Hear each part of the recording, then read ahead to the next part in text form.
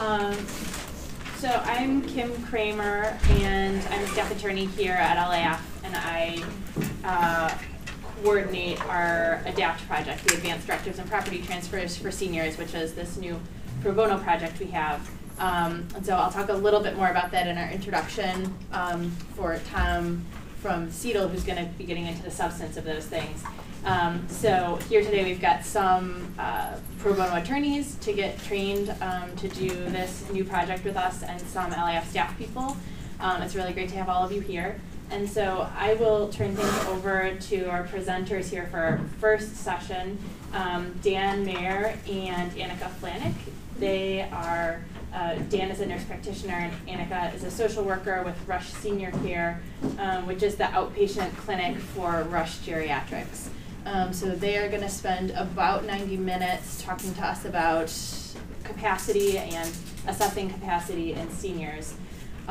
We are recording this session today, and for our training archive, it's best if we can save the questions for the end. If you've got something burning that you think you're going to forget, you can jump in, but try to remember to save your questions for the end, and we should have some time to get to them.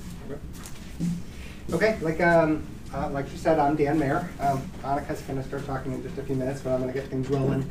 We're going to start talking about what is decisional capacity. I'm sure that I don't need to tell a room full of lawyers what the legal definition of capacity is, but just for review, it's the ability to understand relevant information, to appreciate the situation and its likely consequences, to manipulate information, and to evidence a choice. This is something a little bit more challenging for the healthcare professional to sort of wrap their brain around. But basically what it is I want to explain something to you. I want you to explain it back to me. I want you to explain the reasoning that you're putting behind this, and you're going to give me what your choice is. It's fairly straightforward, and healthcare professionals are getting better at actually assessing it, I think, as a result of the ongoing training they've been getting. So when assessing capacity, first things first, can they see, can they hear, can they understand? I spent a lot of time in nursing homes in my career, so when somebody goes in for some skilled care or some rehab or something like that, the first thing the family does is they take home the glasses, the hearing aids, and the dentures, because they don't want any of that stuff getting lost. So the patient can't hear, they can't see, and they can't eat. And then they call me up a week later and they go, "Mom's not eating, what's going on?" So first things first, can they hear you, can they see you? In our clinic, we actually have something called a pocket talker. It's a device you can get on Amazon. They're about 120 bucks. I used to tell people to go to Radio Shack, but that doesn't exist anymore. It's a little device that's got a microphone on it, headphones for the patient or the client, and you just turn it on and speak into the microphone. It's really, really remarkable. It saves me my voice, so I'm not having to scream at patients or get frustrated at having to repeat myself over and over again because they can't hear me. In a pinch, I have used my stethoscope, where I will put the stethoscope in the patient's ear and talk into the valve, just so they can understand. So you have to make sure that they're actually able to hear you, and that might just be moving them forward a little bit, maybe coming from around the desk and sitting right next to them so they can see your mouth moving as well as hear you talking. But you definitely need to assess it. We have all gotten pretty good at looking like we're paying attention. You're at a cocktail party, there's somebody boring talking to you, and you're making like you're paying attention but not really listening to a word that they're saying. That often happens in these situations because they just can't hear you. I don't think you necessarily need to pull out a Snellen chart and check someone's vision, but are they actually looking at you when you're talking, or are they looking slightly off to one side because they can't see you? Can they understand? I talk really fast, so people sometimes tell me that I talk faster than they can hear. And so I have to try and consciously slow down for some of our clients. If there's a language barrier, that is also a challenge. We try really hard at Rush not to use family members as interpreters, but sometimes we don't have any choice. And I'm sure that you have all experienced having someone who speaks a different language You will ask a question, there'll be a 5-minute conversation, and then the interpreter will go, no. Well, wait a minute, what happened? So trying to find out if they're actually understanding what you're saying can be really tricky when it's when you're dealing with someone who isn't a professional interpreter and you're having to deal with a family member that's doing it. They tend to edit. So when you're assessing capacity, always start with a presumption of capacity. I'll tell a story about myself. When I was a fairly new nurse practitioner, I was interviewing a woman in our clinic. My boss was in the room next door, and I asked her a question, and there was this really long pause as she tried to reply. She had Parkinson's. And so, being the new person that I was, what I did was I started to talk louder and dumber. So, how are you feeling? Well, this went on for a couple of minutes before my boss, who was in one of those rolly chairs, swung over into the the doorway, and she said, "Damn! That woman has a PhD. She's a retired psychologist. She's smarter than you are." And she just wheeled herself back into the other room. And I looked back at the patient, and she goes, "And I'm not deaf either." So don't assume that someone doesn't understand. You want to presume that they do have the capacity to be able to pull this stuff off. And you need to make sure that you're assessing the ability to make the decision, not the decision that they make. Right? If you've got a patient, well, so in my world, I have a patient, metastatic cancer, in a great deal of pain, really needs to be on hospice, really needs something much more palliative in nature, who's going, "No, I want everything full speed ahead. I want you to do absolutely everything, even if it's painful, even if it prolongs my agony." If they have the capacity to make that decision, if they can say to me, "I understand what you're asking, and I reject it because this is what I want, and I know that these are the consequences," that's perfectly acceptable, even though I don't necessarily agree with that decision. It's not the decision that, it's not whether they're making the decision I want them to make. It's whether they can make a decision. Recognize and root out ageism. Family members are constantly saying, or trying to sort of horn in, right? "I have the power of attorney." Yes, and your mother is completely alert and oriented and sitting right next to me, so this is none of your business. And it's not going to be any of your business until that changes.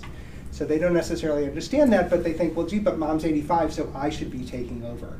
Not necessarily. Right? Ageism can be kind of subtle as well. I do tend to speak in my outdoor voice most of the time at the office because a great deal of my patients are hard of hearing. But I do actually get those patients who say to me, "Please stop shouting at me."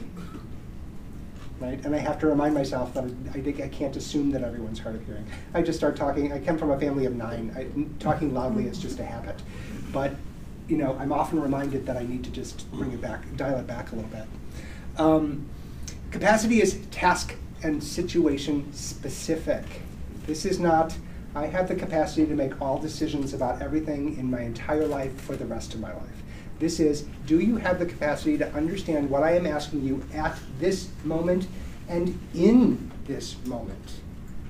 We have patients who have got diagnoses of dementia of one kind or another that have the capacity to make decisions, right? It all depends on the kind of decision that I'm asking them to make. If I'm asking them to liquidate their assets, it might not be the right question for me to be asking, right?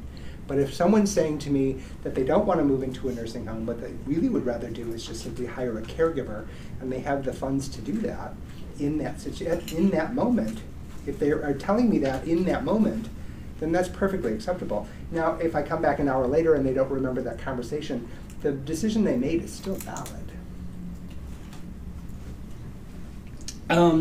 Diminished capacity. Nothing's black or white in this world. One of the things that happens in in healthcare, we'll get a phone call from a family member who says, Mom's acting really squirrely. There's been a change in her mental status. The first thing we think of is, does she have a urinary tract infection? All right? So we can treat the urinary tract infection, and she gets better. She goes back to her normal baseline cognition.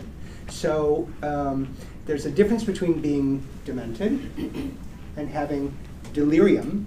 Delirium is an acute process and virtually always reversible. Okay?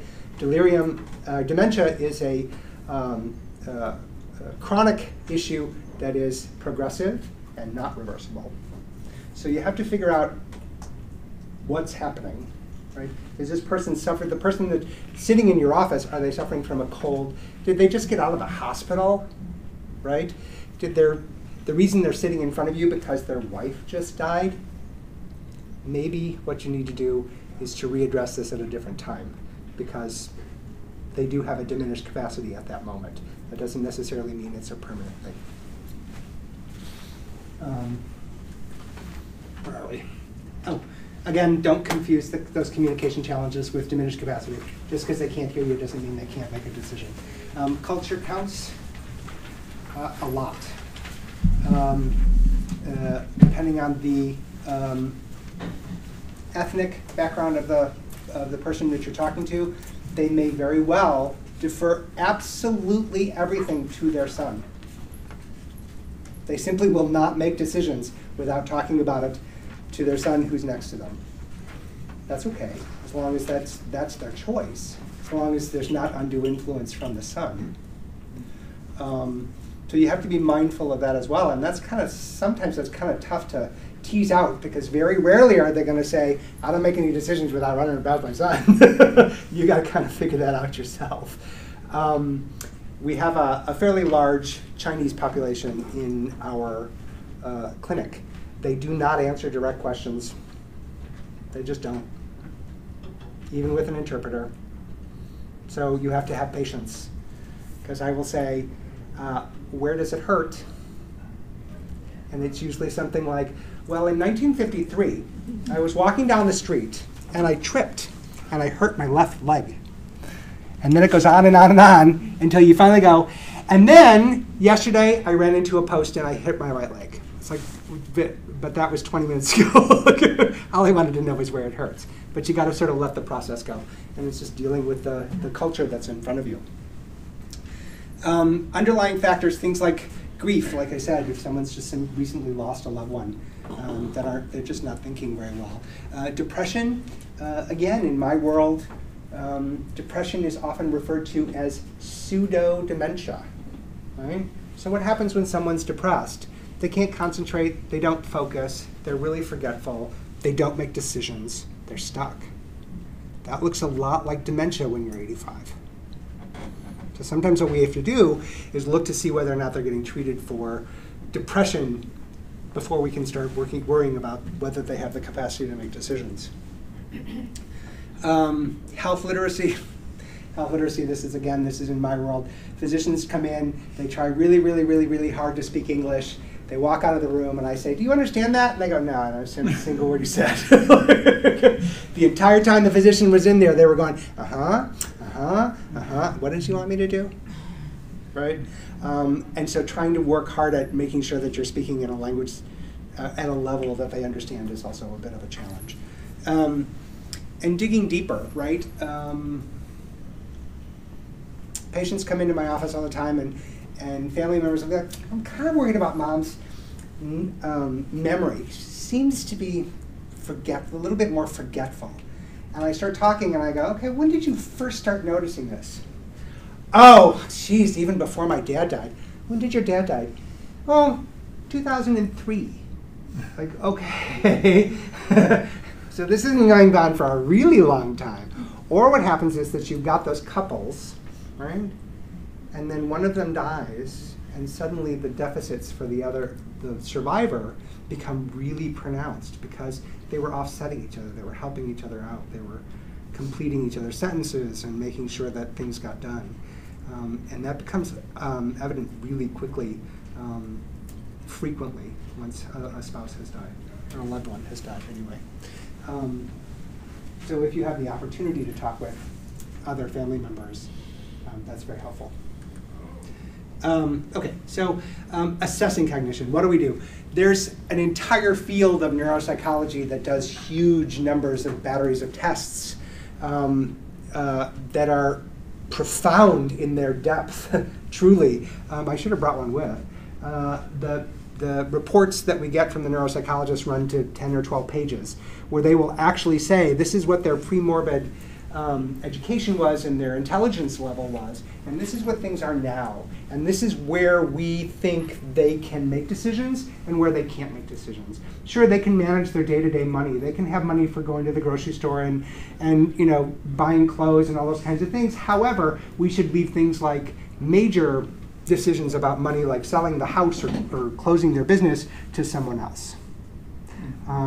They can actually identify between the different types of dementia, whether this is a dementing process or more of a pseudo-dementia, and their depression or their anxiety needs to be treated before we can actually really get down to brass tacks.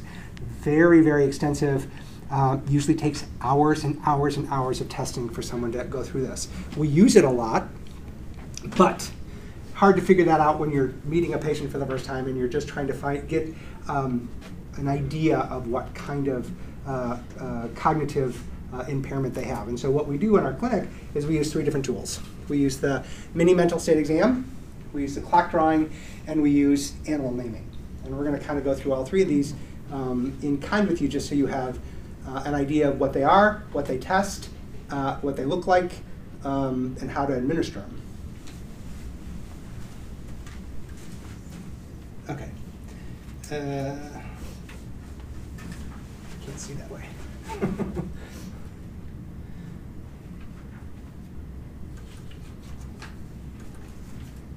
Which one am I doing? Gotcha. Right. What? Yeah, you guys, this should be in your packet. This is the mini mental state exam. I brought out the one that we use in our clinic. Annike's going to talk to you about that for a bit. Sure. So we do these very frequently in our clinic. And I'm going to go over it sort of step by step with you guys, just so you have an understanding of how to score it properly. Because there are a few parts of it that you have to make sure you're scoring correctly. It's out of 30. And to start, also one thing to be aware of, once you sort of confirm that they can hear you, of course, some people get, once you kind of start this exam or this screener, people get very anxious because they know, especially in our clinic, because so many people do come to us because they are having concerns about their memory, or they have family members that are concerned about their memory. This causes some anxiety, especially if they're struggling with it. Typically people know when they are struggling with it. So certainly be aware of that, and it's fine to be encouraging to move people along here. So for orientation, you would just start by asking them the date, and any specific part of the date that they omit, you would just prompt individually. So if they tell you what month it is, say, what date is it, what day of the week is it, what year is it, and what season is it, and then you can ask individually state, county, city, hospital, or you would say, what is this place, wherever you're asking, or whenever you're administering this test. And then what floor are we on? One thing to also keep in mind, or one thing that I keep in mind, because we have people come in from Wisconsin, from Indiana, from Michigan, they drive over. So if they don't know the county, for example, you can ask them, what county do you live in? That's, fair enough that someone wouldn't necessarily know that they were in Cook County, for example. For registration, you can let them know you're going to test their memory, and you let them know I'm going to say these 3 objects out loud. After I say all 3, I want you to repeat them back to me. If they say 3 back to you, they get the 3 points for that one. If they don't say all 3 back to you, you're going to repeat them back again and have them try again. And you're going to do that up to 6 times because you want them to try to register that, because later you're going to ask them to recall those. So do ask them 6 times. If after 6 times they're still not able to name all 3 back, you do move forward. And when you have asked them, may I test your memory? When you say all 3, ask them, you try to remember these because I'm going to ask you about these again. So then you move on to attention and calculation. You would do one or the other, serial sevens or spell world backwards. Always start with serial sevens. Some people just refuse to do this. Right. How many people are stressed by looking at that and saying, I want you to count backwards by 7? Like half of the people in the room, right? So don't get too hung up on it. Yeah, if someone says they don't want to do that one, you move on to spelling world backwards. That's absolutely fine. And we'll talk a little bit more about this. We have some slides that look a little bit at education level and how this relates, because that's actually really important with this test. A score of 20 for somebody with a PhD is going to be very different for somebody that made it to the 5th grade, for example. So that's going to be important, and this is just happens to be one where that would, for example, we see a decent number of patients who can't read. Right. So to spell world backwards, that would be not possible. And it's also perfectly legitimate when you're doing this section is to actually say to them, can you spell the word world? And then if they do, just say, great, can you spell it backwards? Because if they can't spell it forward, they're not going to be able to spell it backwards. Mm-hmm. So once you've, so they get 1 point for each of those that they get correct. And yeah, 1 point for each that they get correct in order. yes. So if they say D, yes, they get a point. L, they get a point. O, no. R, no. W, no. Mm-hmm. Right? Even though the W's in the right place, they didn't do it sequentially. They didn't do it in order. So that you stop counting when they miss.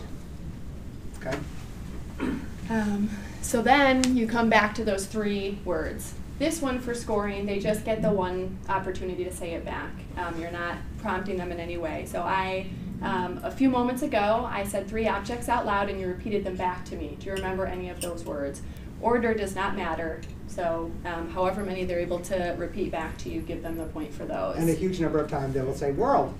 Yeah, this one, for at least when I'm administering it, this is by far the most missed question. And again, sort of from the social work perspective, this is also where I see people start to sort of shift in their seat and get kind of anxious, and it's perfectly appropriate to reassure so that people can move on and we actually get an accurate assessment, because we don't want someone's anxiety hindering their ability, because that's what happens. Obviously, when you get anxious, you can't think clearly. So give them a little break, let them take a sip of water, move on.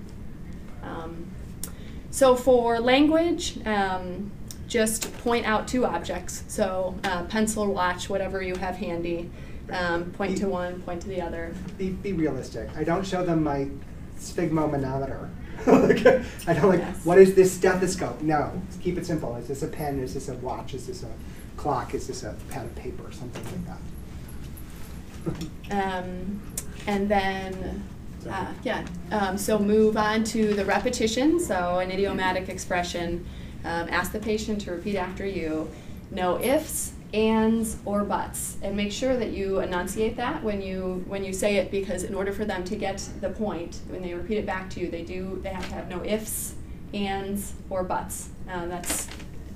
That's necessary to get the actual point. And we can talk a little bit about this later as well. The MMSE is available in a number of languages, but this is just something to consider. So you wouldn't do this with an interpreter and have the Spanish translator translate that, because that's Because it's not an idiomatic expression in Spanish. So they would do their they're translated appropriately in the actual documents to ask an appropriate idiom. For the 3-stage command, so you give the 3 instructions. Take a piece of paper in your right hand, fold the paper in half, then put the paper on the floor. And then you give them the paper. They have to take it in their right hand before they fold it to get that point. And then obviously fold it in half, put it on the floor. Oftentimes people will fold it in half and say, what was the next step? What was I supposed to do next? And you cannot tell them. Just try to encourage them. Try to remember what I told you to do. And if they can't, move forward, then obviously they don't get the point for that one. taking the piece of paper in what I've asked them to do is take the piece of paper in your right hand. I'm not saying you can't use your left hand. All they have to do is, so if she says that to me and I'm left-handed, I'm going to take the piece of paper in my right hand, I'm going to put it in my left hand and fold it. That's perfectly legitimate. Okay? So then next on to reading. So again, also just make sure that they can if they need reading glasses, they have the reading glasses on. Make sure, before I have them do this, I say, can you see that well enough to read that? Also, I don't do this one if I know that they cannot read. So have them read it silently and then obey the following. So they have to read it silently. Even if they whisper it, very quietly, the whole point is to see if they can read that, follow those instructions to read it silently, not do it verbally. So if they whisper it and then close their eyes, they do not get the point for that. Or if they, are sort of looking at it and you're assuming they're reading it, but if they never close their eyes, they don't get the point for that. So for writing, and again, this is another one for somebody who is illiterate. We don't do this one. Could have them say, write a short sentence about anything you want. And in order to get we're not looking at punctuation or grammar. I went to the store. I ran fast. It can be very simple, basically a subject and a verb. So yeah, we're looking at grammar, but we're not looking at spelling, right? It has to be a sentence. Yeah. And then for copying, again, make sure that they are able to see those two objects, and then have them copy, let them know to do their best. We want to make sure that they have the correct number of sides, that the intersection point is correct. If it's tilted slightly, that's okay. If there's, a tremor, that's okay as long as they're getting those sides and the intersection point correct. This does not have to be absolutely perfect. But it has to. And I reassure patients all the time. I'm like, I don't expect you to be an artist or an architect. Just do what you can. So each one of them should have 5 sides. They're intersecting pentagrams. Both of them have to have 5 sides. The intersection has to have 4 sides in order for it to be scored. So, okay. So the thing about the MMSE is it's always, always, always scored out of 30. If you have a blind person in front of you that can't read they can't read, close your eyes, they can't write the sentence, they can't count the design, score it out of 30. Okay? Mm-hmm. I understand a lot of these things are about memory, recall, and cognition, but what specifically is that drawing supposed to be looking at? I mean, what does that tell us if somebody can't? So it's actually visual spatial. So first of all, it's can you actually manipulate? Can you actually see something and then draw it out? I mean, that's kind of a higher level function. Okay. To be able to do that. That's the thing that's nice about the MMSE. It covers a huge number of domains, right? So it covers things like orientation. Where are you in the world and when are you? It register. Can you actually take in information? And then can you recall it? Attention and calculation. This is what I want you to do. Can you spell the world backwards? Can you pay attention long enough to count backwards from 100 by 7s? I get patients all the time who go 93, 86, 93, 100, because they just lose the ability to concentrate and pay attention. So that's the whole point. The recall, I specifically asked you to remember this. Can you do that? Right? So that's why all the different domains are here. The language, can you actually identify something? Do you have apraxia? Can you look at this and go, it's a refrigerator? Because you can't get that word out. And repeating after what someone says is they have to process what you're saying and then mimic it. It's a fairly simple, straightforward thing to do, but quite challenging if you're demented.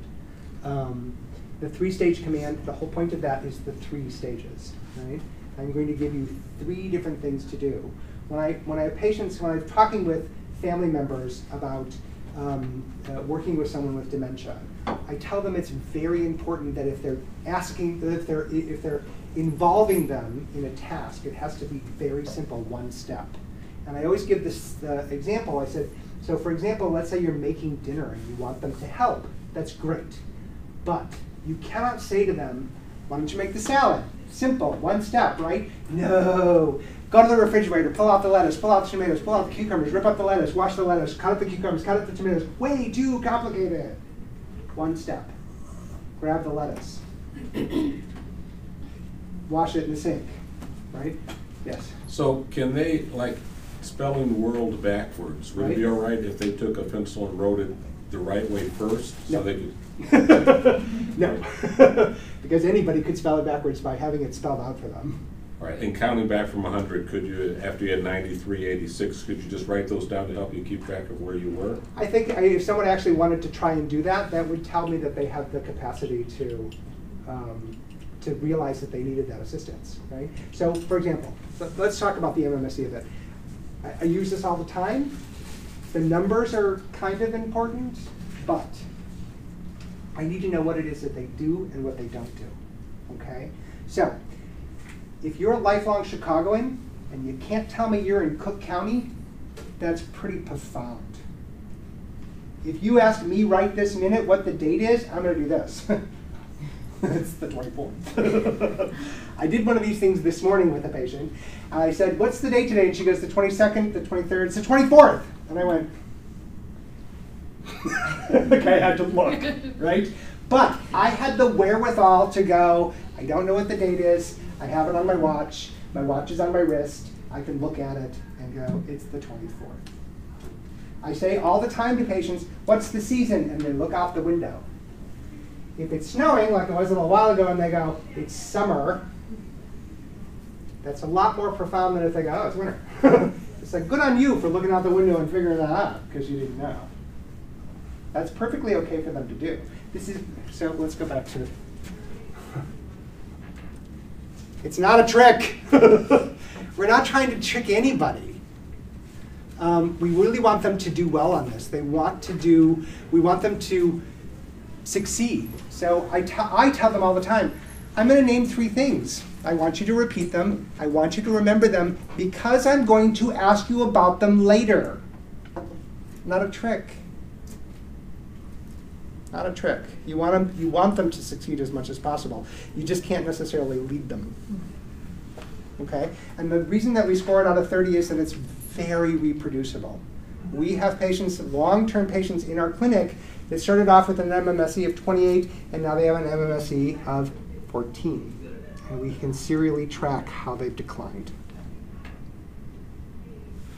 That's very helpful. So, okay. And remember, this is a screen. This is not a diagnostic tool.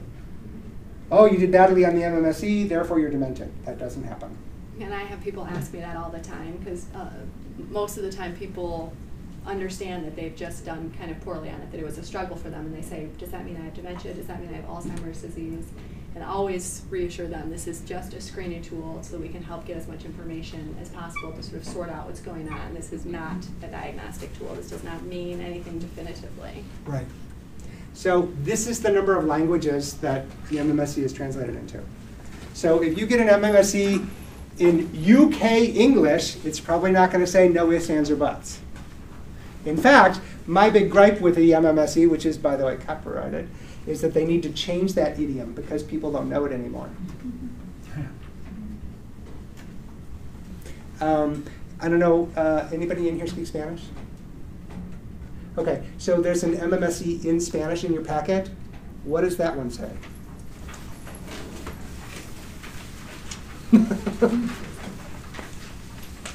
Oh, I'm sorry, I'm asking questions. You just want me to read the first line? No. So at the sort of the bottom of the page, there's something that says, repeat after me. It's okay. It's on the back of the It is actually the same. Is it? It says no ifs, ands, or buts? I mean, no, it's in Spanish, but it's a translation of that. Still thing? Oh, interesting. Somebody took that a little bit too easily. Okay, mini mental state exam scored level by age and education. So you can actually look at this and figure out where your MMSE should be based on the number of education or years of education you have and how old you are, right? So if you're 65 years old and you've had a 4th grade education, an MMSE of 22 is probably normal. You're probably doing just fine, right?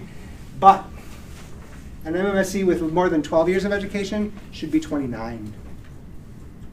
All right, that's because he wasn't wearing his watch and didn't know the date. So it's really important to find out what their education level is. As Anneke said, if somebody's got a PhD, they need to know that they live in Cook County, and Cook County's in Chicago, or Chicago's in Cook County, and that we're in Illinois. They need to know that. There's 2 things a nursing home resident will never be able to answer is what time is it and what's the day and month. Right. Correct. That Which is means why, nothing to which them is why, after they've been there 30 which is days. why, again, it's important for me to know what they missed. Because if I have a patient who's just gotten out of the hospital, one of the things that happens when I do the MMSE on a patient right after the turn of the month, right? It's March 1st, and I go, what's the month? And they go, it's February. Well, that's the answer they gave me. But I understand that they just didn't realize that it's a day later. These are people who don't have appointment calendars, largely speaking. They're retired. They don't have to they don't have to know what the date is, all right? And the passage from one month to the other, right there at that sort of turning point, is oftentimes where someone sort of trips up. So again, I give you a lot of slack for that. I do. But again, if you've got a master's degree, if you're an attorney and you can't spell world backwards, that's a problem, right? It's important what you miss. If you cannot write me a sentence when you're an educated, relatively well-educated person, that's problematic. Unless you're blind, didn't bring your glasses, have Parkinson's so bad that you can't write, again, that's all. That's why it's just a screen and not diagnostic. Okay. One of the things we talk about orientation. One of my big pet peeves with the healthcare providers, the medical residents and medical students, we use the term alert and oriented ×3 a lot in healthcare. Oriented ×3 means person, place, and time. And so I always ask the students, who is the person? And they say, well, themselves. No. I want everybody to stop and think for just a minute. If you are so demented that you don't know who you are, we're not having any kind of meaningful communication at all. It's other. I don't care who the other person is. Who am I? Oh, you're that doctor person, because that's what they always call me. Or who's that? That's my daughter. Or who's that? That's my cat. Whatever. It's other person. Right? So you have to be very careful about the information that we're gathering, because it has to mean something. If they have some cognitive impairment, how can you rely on what they tell you is their educational level? Good question. Good question. Most people, so remember that with most of the dementias, bless you, short-term memory is impaired first and most profoundly. Long-term memory stays intact very late into the game. And so one of the things that I'm doing when I'm taking a health history is I'm determining, as I'm asking all these questions, whether or not I can trust the historian. Sometimes I can, sometimes I put poor historian, because I know that what I'm getting isn't necessarily the case. When I'm doing a review of systems, if I'm saying, how's your vision? I'm asking you. I'm not asking your daughter that's sitting next to you, I'm asking you. So if you're going, oh, my vision's fine, and she's going, have you had any falls in the last year? Oh, no, I never fall down. And the daughter's like, right? I know that there's a disconnect, which just leads me to want to do more testing. Clock drawing. So this one's great. This is actually super simple to do. Hand somebody a blank piece of paper, say draw a clock, put all the numbers in, and then I want you to put the hands in at 10 after 11. Easy peasy. All you need is a blank piece of paper. So, 1 point for the circle, 1 point for the numbers being in the right place, 1 point for them being in the proper order, 1 point for the two hands, and for the correct time. A normal score is 4 or 5 points. So, it can actually provide a lot of information about, can you actually draw a circle, right? I tried to do this yesterday with a new patient. I asked her to draw a clock for me. I said, draw a circle and put all the numbers in. And she drew the circle, and she goes, well, now I don't understand. So should I put letters in there? So what letters should I put in? And I said to her, are letters numbers? She said, well, sometimes. we didn't need to go any further. She was unable to do the clock draw. She was never going to be able to do that clock draw. But I got a lot of information in that very short conversation. A normal clock drawing almost always predicts that a person's cognitive abilities are within normal limits. There's a lot of stuff that you have to do to draw a clock. So, draw it in, put all of the numbers in, and they should be in the right place, right? If you asked me to draw a clock, I'd draw the circle, I would put in 12, 6, 3, and 9 first, because those are my landmarks, and then I'd fill in the rest of them, right? So I know how to do that, because I'm cognitively intact. Then you want to have them put in the hands at 10 after 11. Think about what I just said, 10 after 11. I have to remember that 2 is 10 after, right? Oftentimes that 10 gets over here, that right? Mm-hmm. And which one's the short hand and which one's the long hand? This is a complicated test. It's simple to do, simple to perform. Ask someone to perform, but it gives you tons of information.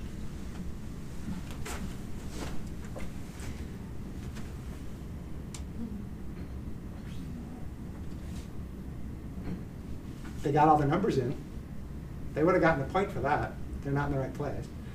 They never got the hands in. That's interesting. That shows an example, obviously, of someone showing the 10, because Right. that's what they heard, so seeing the actual number 10. Right. That's why, again, the way that you phrase it, 10 after 11, right? So you wouldn't say 10:50 if you wanted them to do 10 till. If somebody had a military career of some length, Right. or was in emergency services of Right. some length, you still use the same question? Sure. Okay. Because if I say to you that I want you, I mean, like I wouldn't say 2300, right? It's still 10 after 11. That one's interesting. There's no 7. They're all on the outside. It's a pretty interesting circle. And once again, the 10 and the 11. And when you, I mean, even if you're using like a little bit of a skew, that's still right where the 9 should be, not where the 11 should be.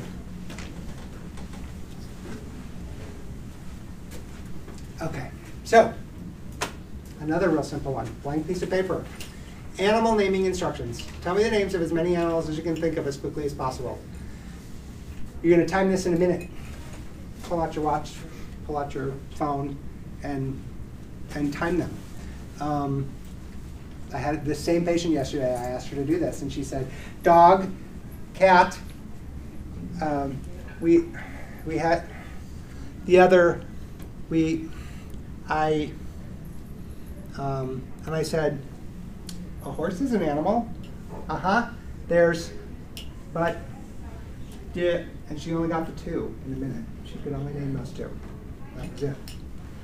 People are able to use all kinds of animals. So you could say dog, Dalmatian,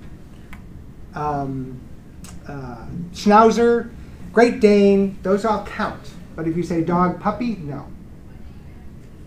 Cat, kitten, no. Horse, pony, no. But you could say horse, Clydesdale, Arabian, you know, those kinds of things. Because you can fall into that really easy. You can go cat, tiger, you know, lion, ocelot, puma, cougar, you know, that's perfectly legit. So you ask people to speak this, not write it? Yep, just name them. Okay. I usually write them down just so I can kind of keep track of them. Sometimes I just, if they're going really fast, I'll just put a hash mark on a piece of paper with the number that they do. And it just says, right, just exactly what I said. So you could even say bugs.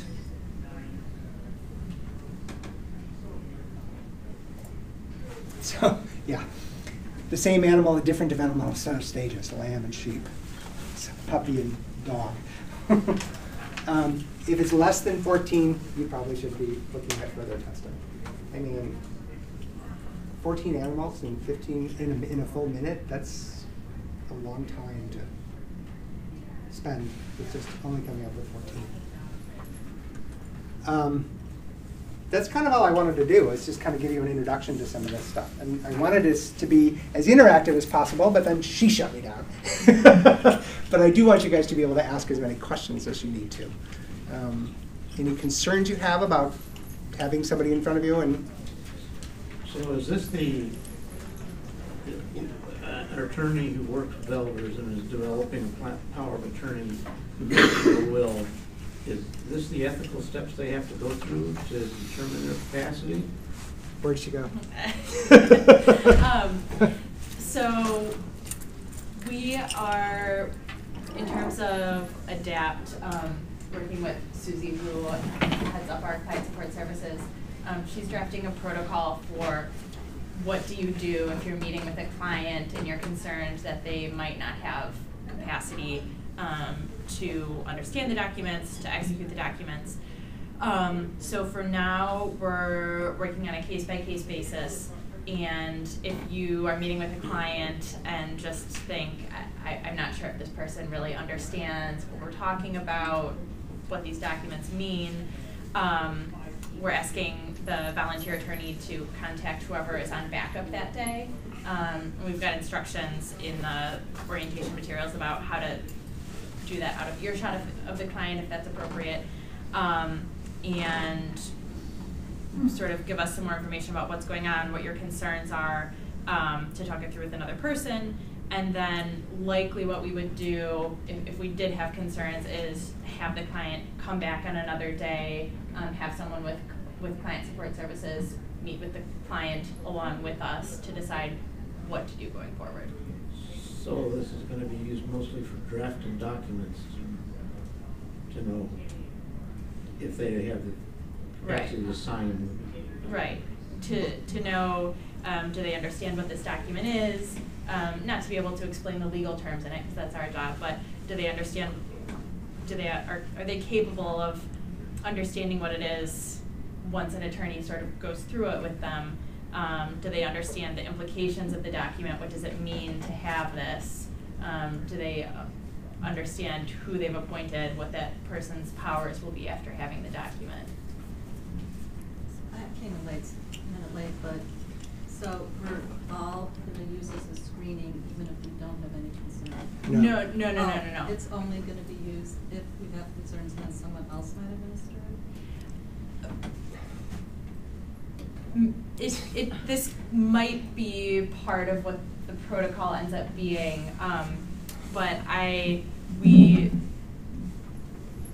wouldn't want you to just give this to someone without talking to a staff person first. So I guess the first step is if you have a concern about a client's capacity to sign the documents, talk to whoever the backup person at LAF is, and we'll sort of say, let's talk to client support services to see if maybe we should administer a mini mental status exam, or this person just so clearly doesn't have capacity, we don't need to delve into that. That's something we'll work with Susie on, deciding when and whether to use these tools on clients. I think part of this was just to expose you to how you can. I mean, you don't have to go through an entire MMSE to determine whether someone's got capacity. You can sort of incorporate this into a normal line of questioning that you would do with any client that you were preparing documents for. I think that capacity with the ADAPT program is so important, because the number of patients that I have who don't have advanced directives, and who don't because they don't understand what they are. When they hear things like power of attorney, they're like, I can't afford a lawyer, right? And I explain to them that they don't need one. When I explain to them what a power of attorney is supposed to be, I often have to, again, address that more than once, because the daughter says, I'm the power of attorney, give me all the information. It's like, your mother's alert and oriented, and she's perfectly cognitively intact and able to make her own decisions, so none of this is any of your business. They don't understand that either. But I signed the paper. The daughter doesn't understand. The daughter doesn't understand. The family member, the patient, if the patient tells me, you can tell her anything you want to, I'm going to tell her anything I want to. But I've actually had patients pull me aside and say, please don't tell my daughter. Please don't tell my son. It's like it's none of their business at this point. The daughter was in their company as they come and see. Exactly. The other part of that, though, is when I've actually have patients who have power of attorney. Oh, my daughter's the power of attorney. What have you told her? What do you mean? Well, what do you want done and don't want done? Oh, she'll know. Like, no, she don't. She won't. She's not a mind reader. You have to tell her. You have to explain to her. I have had situations where I've had a patient say to me, I do not want to be intubated. If I go, I just want you to let me die. And the daughter says, well, I couldn't possibly let that happen. Then she can't be your power of attorney. You have to choose somebody else. Choose the mailman. I don't care, but someone who will carry out your wishes. It's not okay to have someone be your power of attorney who won't listen to what you want and won't do what you want. Right? So I'm constantly having to assess that, but if I've got a patient who doesn't have the capacity to understand what all that means, who doesn't understand that they're going to die one day, and there are things that we are going to do to them if we don't have paperwork in place, then that becomes problematic. I'll tell another story. With the medical residents, all the time when they start talking about do not resuscitate orders and that kind of thing, everybody wants to soft sell this. Nobody wants to talk about death. Nobody wants to talk about the pain and suffering you go through when you're doing it wrong. And so they'll go, oh, now, okay, if you should have trouble breathing. And I go, stop right there. What's the only answer to that question? If I'm having trouble breathing, yes, I want you to help me. How about this? If you die, do you want me to try and bring you back to life? Oh, honey, I'm 89. Let me go. Sign here. It doesn't have to be that complicated, but I need to make sure that they understand. And if they don't understand, I can talk from now until the cows come home, and it's still not going to make any difference. Yes? Frequently, for the clients coming in for these appointments, not always, but a lot of times our clients will bring someone with them to the appointment. Sometimes the person they want to be their agent, but sometimes just a family member because they've been relying on a family member, a spouse, whoever, for lots of help. And so at least at the beginning of the appointment, it's really important that we meet with the client alone first to just go over confidentiality, to make sure this person is not exerting undue influence, all kinds of lawyer things. Right. And so I wonder if, I'm sure you do, have opinions about assessing someone's capacity. It sounds like sometimes a loved one can be helpful in the room as you're sussing out capacity, but are there things that are important to go over in that beginning part of the appointment when we've got the client alone without the family member in the room? You know, I think it's perfectly legitimate to say, how's your memory? Most people are pretty honest about it. It's not that great. I'm not, what kind of things do you forget? Oh, I forget appointments if I don't write them down. Okay, but if you write them down, do you remember them? Oh yeah, I have a calendar I look at every day. Okay, then you're probably good to go, right? I tell patients all the time, it isn't important that you're like, where are my keys? It's more important to me if you go, what are these? Right? So that's what you want to just try to do, a real basic assessment. Quite frankly, I'll tell you the same thing that when the little cards that some of you picked up, Rush, the American Bar Association and the American Psychiatric Association put together an online training program in capacity, and that's what's sort of a summary in that little card thing. And you can actually take the online course; it's great, and I encourage you to do that. It doesn't cost that much money, I don't think. But one of the things that I fought really hard when we were putting that together is that I think that we should, including all of the people in the room, be assessing capacity every encounter all the time. I do that from the minute somebody walks into my clinic. Like, do they have the capacity to understand what I'm talking about? Because if they don't, I need to find somebody who does. Right? I can't give them a page full of instructions and have them go off and expect them to take care of the business that I want them to take care of if they don't understand a thing about what I'm saying. So assessing capacity is an ongoing, never-ending function in what we do if we're going to do what we do right. So I have an example, and maybe you can place what I have a client who has Lewy body dementia. She wanted to dissolve her marriage, hired an attorney, signed contracts, and to retain her. The facility then did a CCP 211, determined that she doesn't have decision-making capacity. And so now there's a question about whether she can continue with these divorce proceedings. You know, is a document valid until it's been adjudicated that this person doesn't have decision-making capabilities? So if the attorney who entered into these contracts with her can tell you that she actually understood what was going on, she actually made that decision based on the information, just like we talked about in that first slide, then she had the capacity at that moment to make that contract, and so the contract is valid. Yeah, but we've, you know, my knowledge is that once that CCP is in place, that she shouldn't sign anything from that date. From that time forward, no, not until you get so before. even though her decision-making capacity may have been exactly the same when she signed these documents, Correct. because she hadn't had an exam done at that point. Correct. Legitimate? Right. And I don't know if you, how many people in the room have actually seen CCP 211s? I'm not sure that everyone will know what that is. Okay. Can you, yeah. No, Okay. they definitely won't, because I don't. Okay. That's just simply the number of the form. CCP 211, if you put it into Google, it'll pull up the CCP 211 in Illinois, which is basically a physician statement saying this person doesn't have decision-making capacity. And it's frequently used in guardianship proceedings. Correct. Right? It was always going to be the first step in the guardianship proceedings. And physicians are awful about filling them out. They fill them out really, really badly. And then they have to get in front of a judge and defend it, and it's often indefensible because they do such a bad job of filling them out. That's the form number on the Right, it's just the number of the form, CCP 211. I can't remember the actual title of the document, but yeah. Physician's report, I think, is physician's report too. Right. So, and I don't know that you're aware that more and more judges are just really loath to give guardianship to anybody unless there's a real profound deficit. And so what they're doing is they're doing partial guardianship, right? Awarding guardianship of the person, for example, and not of the estate. Right. It's a lot harder to get guardianship of the estate for obvious reason. So. And putting in stipulations, just like you mentioned earlier, this person can make a grocery list, go to the store, buy their groceries. They can, go out pay to their, eat, right, pay their bills. Yeah. They can go to the movies. They can go to the theater, but they cannot sell their house. It's good to hear that you guys are seeing that, because the statute was changed to say that to the extent possible, guardianships should be limited instead of plenary, instead of just you have broad guardianship.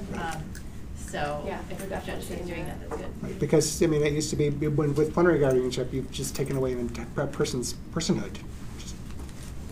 If you've got the wrong guardian, they can dictate to you what you can wear and not wear for clothing. Are these doctors who are appointed by the court, or?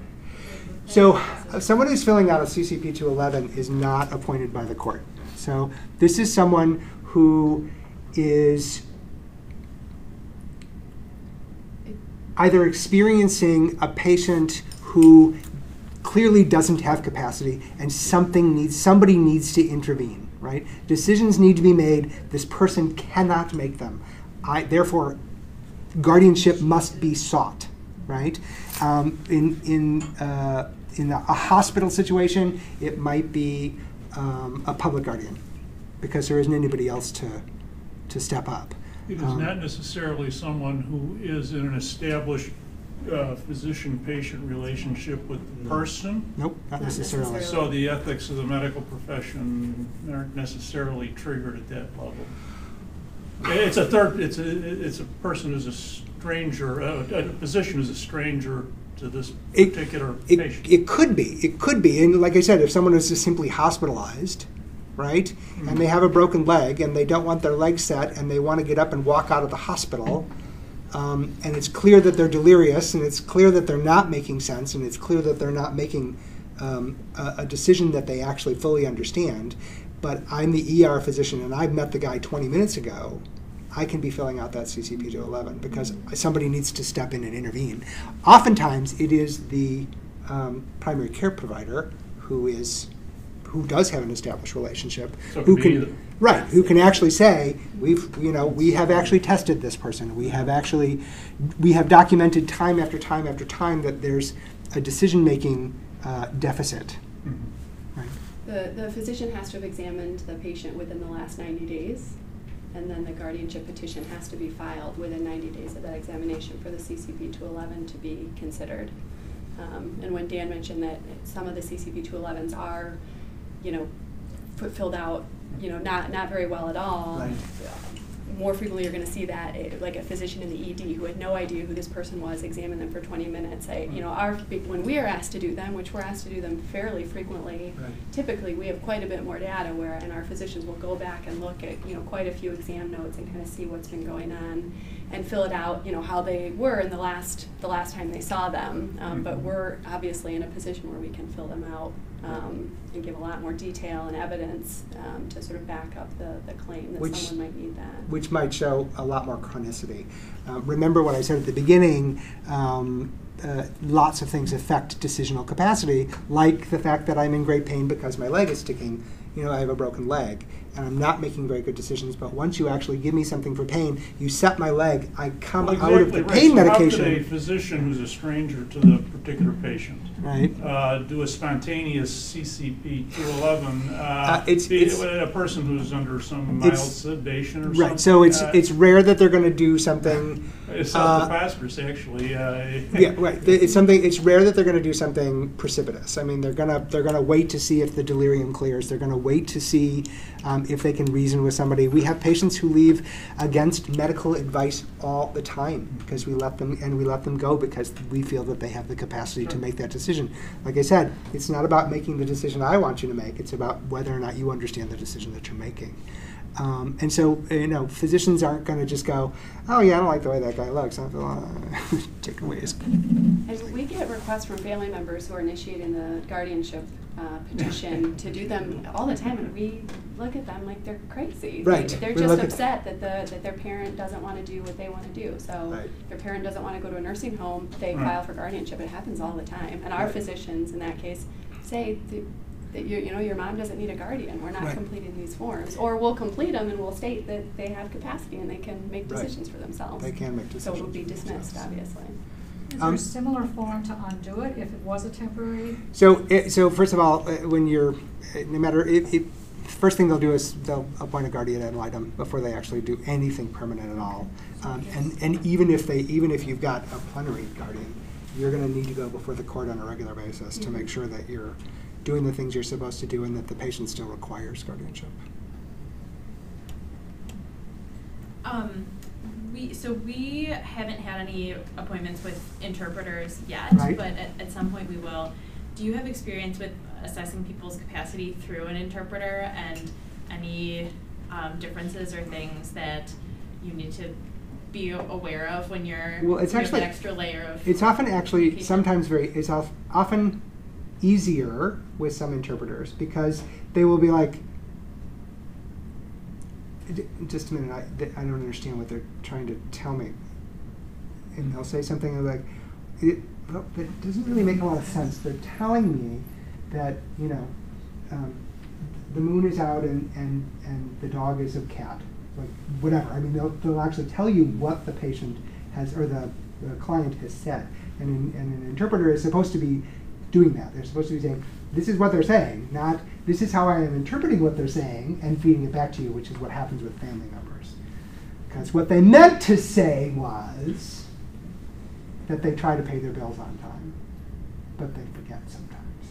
That's what the daughter is going to tell you, but the interpreter is going to say exactly what the patient said. So sometimes it's much clearer and much easier to determine that someone has got cognitive impairment. That actually will be important, I think, to note to volunteers that in these cases, then it's especially important to because of attorney-client issues, we always try to get a professional interpreter and not some person that came to the appointment. But here, that'll be especially important for assessing capacity. And when you're talking to a client through an interpreter, as opposed to speaking with a client in your native language, are there things to be wary of or look out for there? Are there things that sort of get lost in translation sometimes as you're trying to assess capacity? Things get lost in translations with me a lot because I do tend to speak idiomatically. And I try really hard not to do that when I'm with someone who, again, with the Chinese, when I have to be pretty concrete. So I try not to make jokes, and I try not to make references that they may not understand, because, again, the interpreter is not there to chastise me. They're not there to sort of correct me when I'm not speaking clearly or directly. They're just going to simply say to the client what I'm saying to the client. But doing things like maintaining eye contact and trying to talk to the patient or the client rather than to the interpreter, instead of saying, "Can you ask her?" I just look right at the client and talk to the client and leave it up to the interpreter. When you're doing something like an MMSE, where you do have some idiom that's in there already, and you don't have one in Chinese or whatever language you're having, you might want to try something like the clock drawing or the animal naming instead, simply because that will give you, everybody knows what a clock is. No one has ever yet, whenever I've asked them to do clock drawing, no one has ever yet drawn a rectangle and put in like 11:10. Never. A digital clock has never been drawn. Yes. To raise another point, though, I've worked with older adults who were not familiar with clocks, as an example. So there's the language issue, but then there's also the cultural issue. And sure. So taking responsibility for doing your homework about the cultural background or the context for that individual who, may have never used a clock in their life, maybe illiterate, and it wasn't within their culture to use one. So right. Asking them to draw a clock, and if they got it wrong, knowing why they got it wrong, it wasn't because Correct. Of lack of capacity, but because everything's it about wasn't context. used. Everything's about Yeah. context. It's exactly like I said.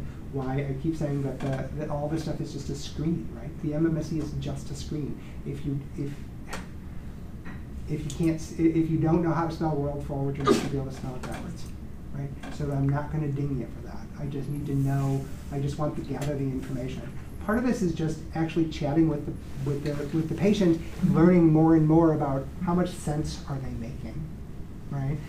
The number of times where I will sit down and talk with a patient about that comes in with a complaint, right? The reason that they have scheduled the appointment, when they call up to schedule the appointment, they're always asked, "Why are you coming in?" "Oh, I hurt my left knee." So I walk into the room knowing they have pain in their left knee. So I sit down and I go, "How is the pain in your left knee?" "No, I don't." I go, "How are you? What's going on? What brings you in today?" "Oh, well,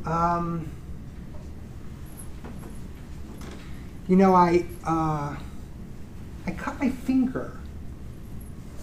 "When did that happen?" "Oh, gee, I don't know," right? So clearly, there's something that's not quite right. When the story changes in the middle of the recitation, something's not right. It doesn't make any, I don't have to do, there's a whole lot of patients I don't have to do an MMSE on. I do it so that it's documented, it's in the chart, and I can then compare it later on. It's a good tool to have. It's often not required at all for me to determine that someone has got dementia, that they have Alzheimer's dementia as opposed to a frontal temporal dementia. I don't necessarily need this to understand that the person in front of me is having issues. It's just a tool like anything else. In terms of administering the MMSE, there's legal information all over the place, but if you're not a lawyer, you're not supposed to give out legal advice. So right. Are there any sort of recommendations or limitations on really who should be allowed to use this tool? No, actually, I think that the person who's allowed to use the tool is someone who's actually gotten a little bit of training. This was a little bit of training to do it, right? To know it's not a trick, to know that you're not trying to trap somebody. This is not a gotcha moment. To understand what each of those domains is asking and how to ask it. In fact, I will tell you that one of the things that annoys me about our MMSE under the orientation, so it all comes down, so when you have state, county, city, hospital, floor, right? So what I ask is year, season, month, date, and day. That's how I ask it. Because again, it's not a trick, and it actually flows much better for someone to go, it's 2016, it's winter, it's February, here's the date, here's the day of the week. It's not a trick. I'm not trying to trick anybody. I don't want this to be a gotcha for anything.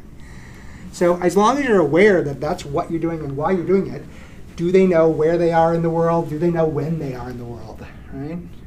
Can they take in basic information? Can they register what I'm saying to them?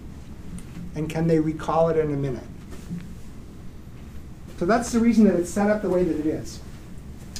You ask the person, I want to name these things, and I want you to remember them because I'm going to ask you about them later. And then what you do is you distract them with attention and calculation by saying, do this other task, because I want some time to pass before I ask you to recall. Because I've given you very specific instructions. You need to remember these things because I'm going to ask you about them in a minute.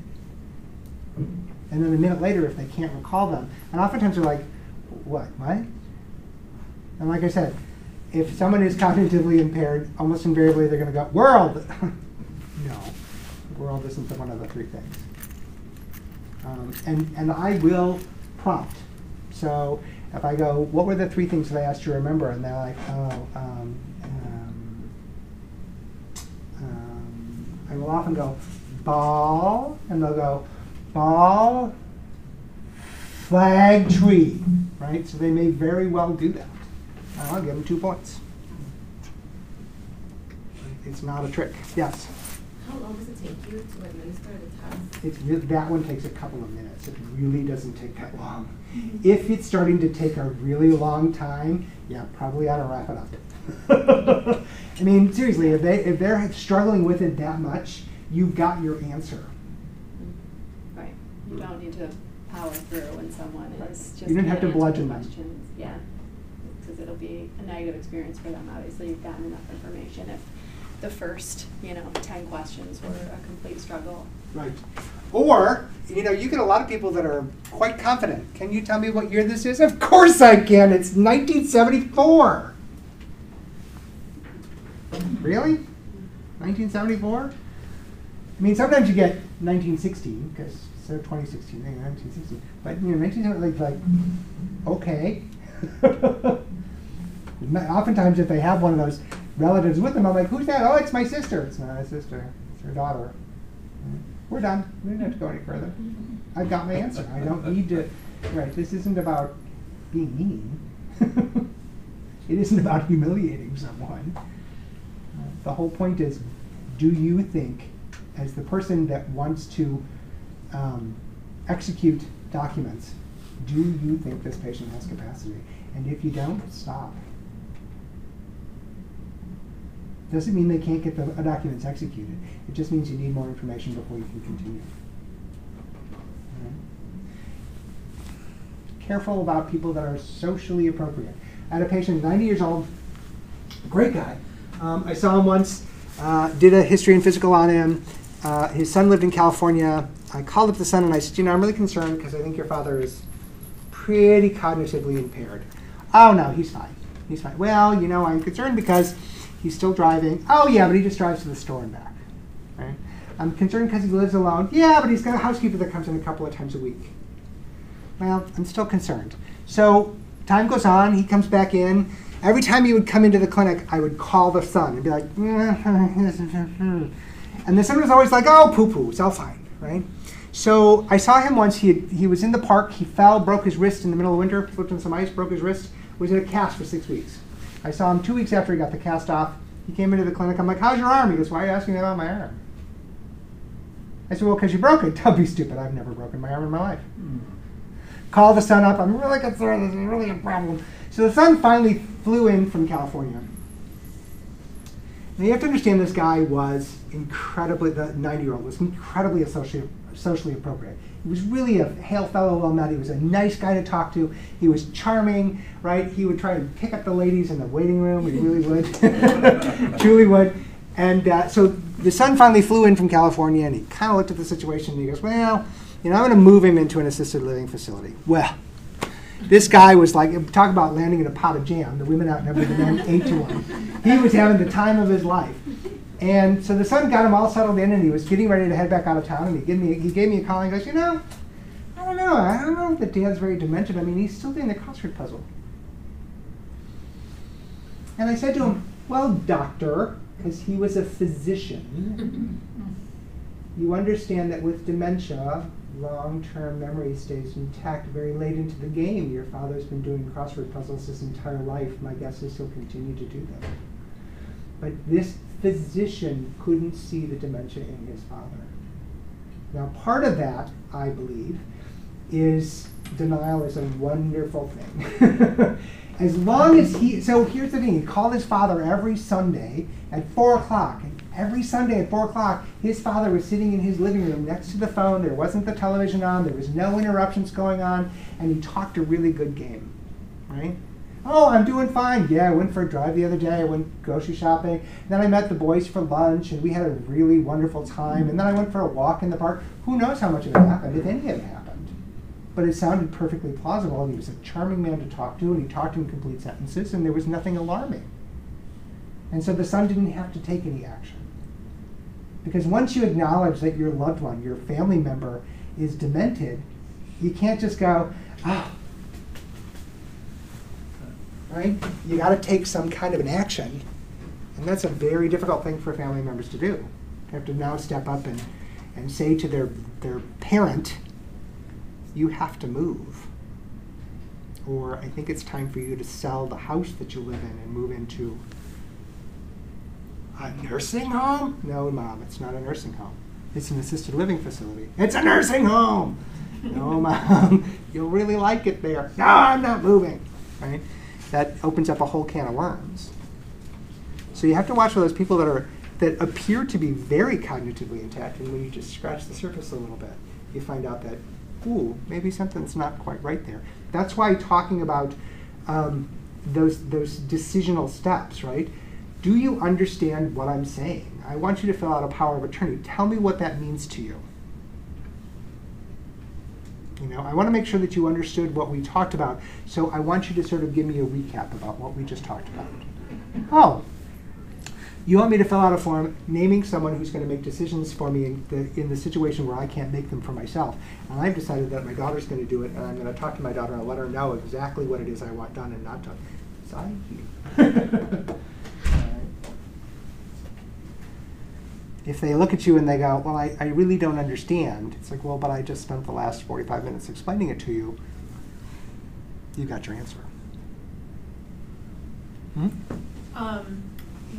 So in these appointments, we're going to be having a briefer conversation with the client on the phone to sort of explain what this project is, what documents we're offering.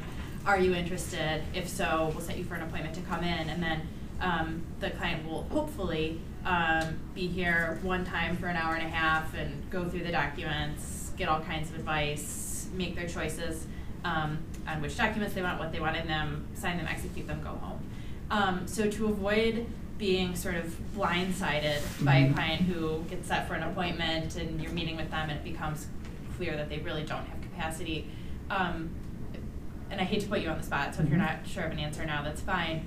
But do you have a good, quick screening tool that we could talk to clients about something on the phone to suss out like potential capacity issues?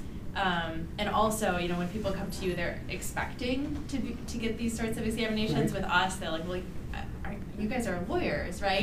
So maybe also some ways to approach it that aren't going to totally throw the client off, to normalize and make sure they understand we just ask this to everyone. Well, and that's exactly the thing to do. It's like I've given MMSEs to 65-year-olds that I know are absolutely cognitively intact. I need to dot the I's, I need to cross the T's. I'm going to do a mini mental state exam on you. I'm going to do a geriatric depression scale on you, because we do that for all new patients. We do this for all new patients. And they laugh. Really? You're asking me this? Right, the same way we ask clients, do you have any assets, over $10,000? And people laugh, unless they're homeowners. So they say, well, I have a house that I inherited. Right. Yeah. So, so when you're on the phone with somebody, simply asking if they have advanced directives. You know what I mean? Because they'll probably go, what? What are those? And so you can just, by exploring what an advance directive is and why they would be coming in, they should be able to give you a pretty good clue as to whether or not they understand anything about what you're saying. So maybe just to ask a couple of open-ended questions and make sure they can give rational answers. Right, exactly. Yeah, I mean, they don't have to, this doesn't have to be a tell me all about your life kind of a thing. Just a couple of things that can they put a sentence together? Do they understand what they're saying? Because oftentimes my patients don't understand what they're saying themselves. Any more questions? We did it. We filled the whole hour and a half. Does anyone else have anything? I'll just say I love it when my brother will call up and say, well, Rob, you know Dad's made a bad decision about X, Y, Z. Right. And I'll say, well, we all make bad decisions. Right. And he goes, cut out the ombudsman crap. This is your dad, not a client. And I said, I have the same values, Mark. You know, I tell patients. I remind him that he didn't treat his diabetes for 25 years, and then 2 summers ago came within a night of dying, and we had to fly out there and see him. Right. Oh, well, yeah, that was 25 years of not making good decisions, Mark. Right. Right. There was a culmination there, but yeah. Yeah. So one of the things that we run into all the time is it's flu season, and so we're constantly trying to get people to take a flu vaccine, and like, well, I don't take flu vaccines, and I look at people right in the eye and go, okay, that's fine, but if you die of the flu, I'm going to put on your gravestone that you died of stupid. Right? It's perfectly okay for me to have an opinion, but I don't then wrestle them to the ground and give them a flu shot. I just document that they've refused it. But I also let them know. I mean, I tell family members all the time, well, you have to make my mother do this. It's like, you know, honey, the day I cure stupid, they'll give me the Nobel Prize. It can be a stupid decision in my opinion. It just has to be one that's actually got something behind it. I don't want to have a flu shot because I saw on Dr. Phil that it's going to give me autism. All right, so you actually understand why you're not going to do it. You actually understand the reasoning behind it. You made your choice. It's a dumb choice in my opinion, but that's just, again, my opinion. So it's not the decision. It's the process, not the decision itself. So she has name and number. My name and number. Please don't inundate me. But if you have questions, if you want to email me or give me a call or whatever, I'm happy to help. Do you have any other questions? Thank you so much for coming.